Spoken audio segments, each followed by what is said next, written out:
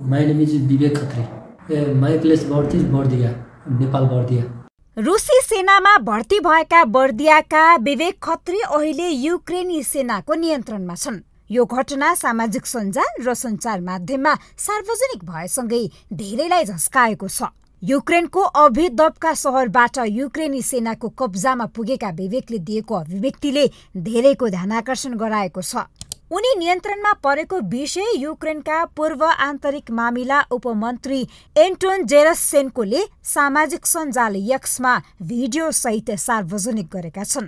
पैसाका लागि मात्र युक्रेनीहरूलाई मार्न युद्धमा होमिएको खत्रीले स्वीकार गरेका छन्। It's a family is a problem. My mother's injured, so we just needed to money. So and I am go to this. And my friend told me, you go to army, Russ-Ukrain army, and with money is this is so much more than money. And you go to the your mother is injured, so successful. Khatri सतहमा आएको एउटा पात्र मात्र हुन्।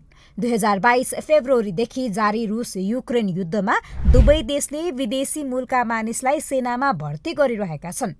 सरकारको निर्णय विपरीत नेपाली युवाहरू केही रुपैयाँ कमाउने लोभमा रुसी फौजीमा छिरेका छन्।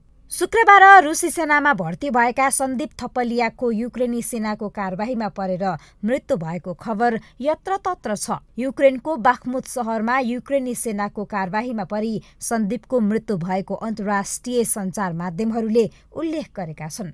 आफ्नो आर्थिक अवस्था सुदृढ गर्नकै लागि युद्ध मोर्चामा लडाकुकै रूपमा नेपालीहरू होमिरहेका छन्। तर आफ्ना नागरिक कुन देशमा पुगेर युद्ध लडिरहेका छन् सरकार बेखबर छ।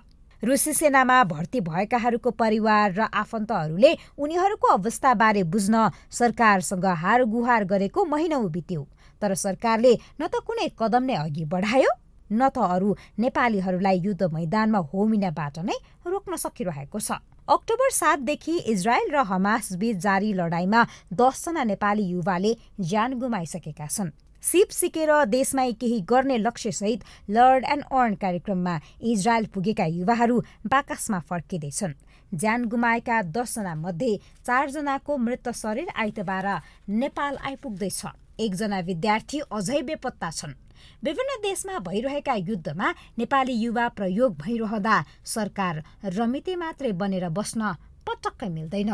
उचित तारतम्य मिलाएरै उनीहरूलाई युद्ध भूमिसम्म पुग्नबाट रोक्नुपर्छ।